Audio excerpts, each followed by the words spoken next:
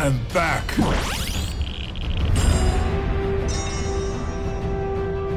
So in the early days of this channel, we did a Tiki tour series where we visited various cities along the West Coast and tried to recreate some cocktails from some of our favorite Tiki bars in those cities, such as Seattle, Portland, Oakland, Los Angeles, and one of the most densely packed cities for high-end Tiki bars, San Francisco.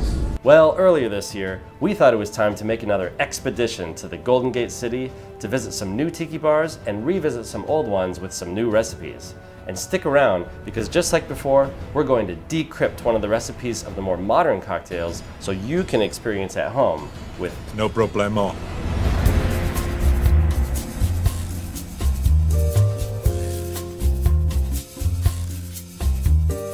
So our first stop was probably one of the best new bars we've seen in a long time, Last Rites. The interior is half a fuselage of a downed plane with tree canopy above and mysterious giant skulls in the depths of the jungle. The cocktails were really awesome. Trust me. Unfortunately, with most of these cocktails being house originals, we've been unable to decode any of them with any accuracy yet. Next was another one I hadn't visited yet, Zombie Village. This interior was gigantic. In the Tenderloin district of San Francisco, amazing light projections fill the walls, an impressive massive bar centerpiece, and even a hidden away area where we were able to find shelter from the villagers. Well, the drinks have arrived. This is one of those, limit 2 per customer ridiculous drinks. This one's a little more mellow, but they're both very unique and very delicious. And then out there is the bar known as Zombie Village. This place also had original cocktails that, sadly, we've been unable to crack just yet. Our last stop of the night was a return to a place that was still in its soft opening last time I was there, Pagan Idol. And here we are now in 2022, and man oh man, not only is it the same, but it might even be better. Wonderful bar, take a look. Now, despite their menu being original riffs on old classic recipes, some of these recipes are actually available online. Yes!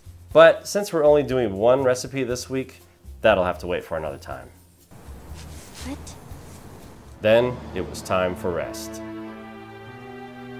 Day 2 was upon us, and we did a bunch of stuff during the day, but kicking off the second night of the tour was one of the ultimate classic Tiki locations in the entire world. In the lexicon of famous Tiki temples, few compare to the legend that is Tonga Room in the San Francisco Fairmont. And here we are.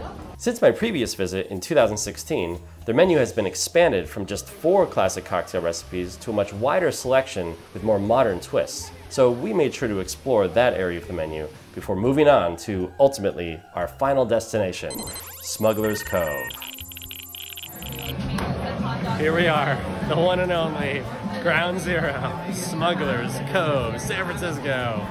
Awesome, we're actually here. We're here to have a fantastic rum-tastic time. Another bar that I had been to back in the 2016 tour, but was excited to return with a much more refined rum palette. After having some fancy sipping rum, it was fun to explore some of the more house-specific recipes, which brings us finally to our featured cocktail of today's episode, the aptly named Expedition. As mentioned, this is an original recipe by Smugglers Cove founder Martin Cate, which contains lime, seltzer, honey syrup, vanilla syrup, cinnamon syrup, and then coffee liqueur, bourbon, and black blended rum. This is a wide range of flavors and aromas that I imagine should give us a uniquely complex final result. This is intense. Martin Cate created this recipe as a tribute to the journey of Don the Beachcomber, with each ingredient signifying a major moment in his life and career. So listen to me very carefully. We'll start with the 1 ounce of bourbon, which is in reference to Don's roots in New Orleans. In this case, we're using Angel's Envy. This is a spicier bourbon, so I imagine it'll give a little bit of a kick to the flavor. Now, as Don's travels took him to the Caribbean, we'll now add the rum and the spices. So we'll start with the 2 ounces of black blended rum. In this case, we're using Gosling's. A ½ ounce of cinnamon syrup, and a 1/4 ounce of vanilla syrup. Now, as Don migrates to Southern California and starts setting up his famous business, this is where the citrus and honey comes into play. So now we'll do 1 ounce of lime juice and a ½ ounce of honey syrup. Journey's looking pretty good so far. Now, the last ingredient before we shake is a coffee liqueur. Now, the original recipe calls for a New Orleans coffee liqueur to bring it full circle back to where Don began his journey. But in this case, we're just going to use Mr. Black with a ¼ ounce. All right, now since we don't have a flash blender, we're actually going to add all the ingredients in now and shake it with some crushed ice, and then add the seltzer water later so we can avoid a soda explosion.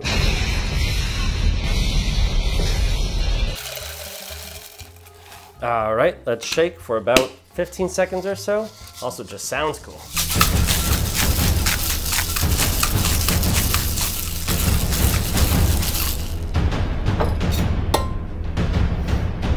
Excellent. All right, now we're gonna stir in about 2 ounces of seltzer water on top here. Let's get our mug, and let's just pour it in.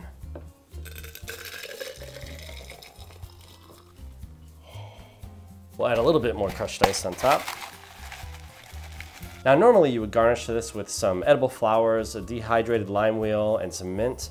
But we're going to forego that and at least try to keep it real with a Smugglers Cove swizzle stick. We'll stick straw in, and there we go. Expedition.